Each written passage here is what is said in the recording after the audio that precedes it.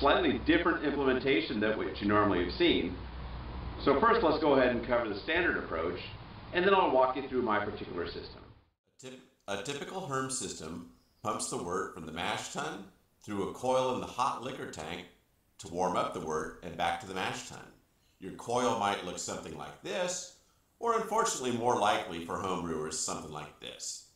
The system can also be manually controlled, or as shown by the unit on the right here, an elaborate automated control can be used. Let's get back to my system. And whether you're using a HERMS system or a RIM system, the goal is the same. We want to keep the temperature of our wort constant, and we actually want to be able to control it as well. A side benefit is we'll also have a clarification of the wort as it's recycled over and over again through the grain bed. Let me show you my setup real quick, and then I'll show you how I have adapted it to become a really efficient HERMS system using a slightly different approach than most people. I have the hot liquor tank, mash tun, and the boil kettle. Down below, a true filter, which I'm going to use as a grain screen as well during the HERMS recirculation. Down here I have a heat exchanger. We often call it a cold plate, but in this case I'm going to show you how I've used it to actually warm and control the temperature of the wort. So instead of having a coil located up in the hot liquor tank, as you often see, I've taken this stuff I've already got and adapted it in a way where I can use the heat exchanger to warm the wort as opposed to cooling it at the final stage. So we'll show you how that works.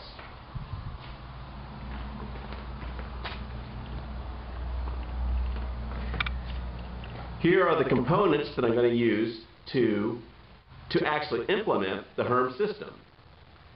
You can see I have a power supply. I have a little pump, an additional pump. That's a 12-volt DC pump. I have a stand that I've welded together to support the hot liquor tank during the mash process. And then an induction cooktop to help regulate the temperature of the water that I actually run through the heat exchanger. Then on the right, a couple pipes and tubes just to get everything working and set up just right.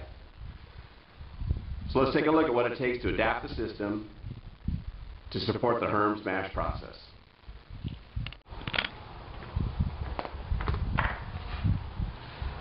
So I'm going to show you just how easy it is to modify the existing setup to support the HERMS process during the mash. Start off with the stand, add it to that. Next comes the induction cooktop, place it on top. Next, take the hot liquor tank, place it on the induction cooktop, remove the sparge arm, add in our recirculation of the hot water,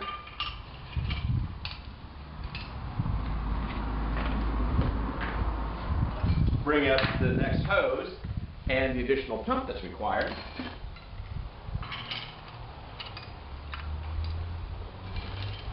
add it to the hot liquor tank,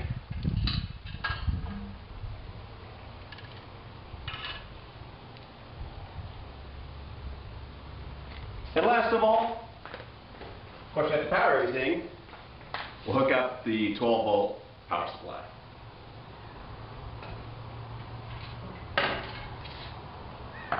So there we have it. We're all set up in the HERMS mode now, and I'll show you how it actually works in operation in just a second. We start with the heat source, which is my hot liquor tank. I have that sitting on top of this induction cooktop here, which allows real accurate and immediate temperature control. We come out through the ball valve, come down through this pump here. These are little DC pumps, ideal for this kind of thing. Goes through the heat exchanger in the back there, out through the return tube, up and back into the hot liquor tank. So that's my heat source. There's no coil inside of the hot liquor tank like you normally see. It's using the components I already had, and in my opinion, a little easier setup. Now on the other side, we have our mash tun. From the mash tun, same type of thing. Out through the ball valve, down, first off through this big cylindrical filter. That's actually a true filter, but I'm using it in this case just as an extra screen to make sure no grain particulate comes out and blocks up the chill plate, which in this case, the heat exchanger is actually raising the temperature. Comes out through the bottom of the heat exchanger and back up into the mash tun. You can see it in action there.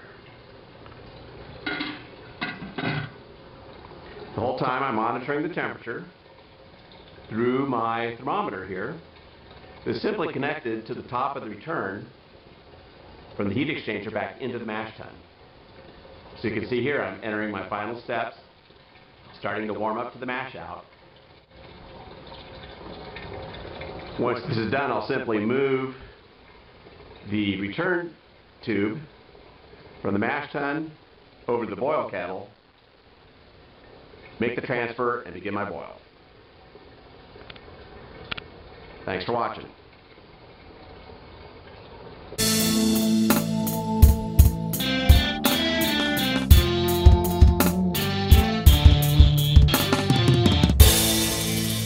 Today I'm going to cover my HERMS system. It's a slightly different implementation than what you normally have seen. So first let's go ahead and cover the standard approach, and then I'll walk you through my particular system. A typical HERMS system pumps the wort from the mash tun through a coil in the hot liquor tank to warm up the wort and back to the mash tun. Your coil might look something like this, or unfortunately more likely for home brewers, something like this. The system can also be manually controlled, or as shown by the unit